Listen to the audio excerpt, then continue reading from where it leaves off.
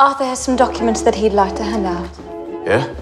What documents? I was just explaining to everyone, Tom, that, well, we're fucked. Ain't that right? Yes and no. It is true that a large proportion of the company's funds were invested in American stocks and shares. Invested or hidden? All investments are approved by the board, Linda. Only the ones that went through the books, Thomas. Linda, after this meeting, and there will be another meeting, for just family. Did we vote on this? Arthur. Arthur, can't you control your wallet? We are a very modern company, Mr. Green.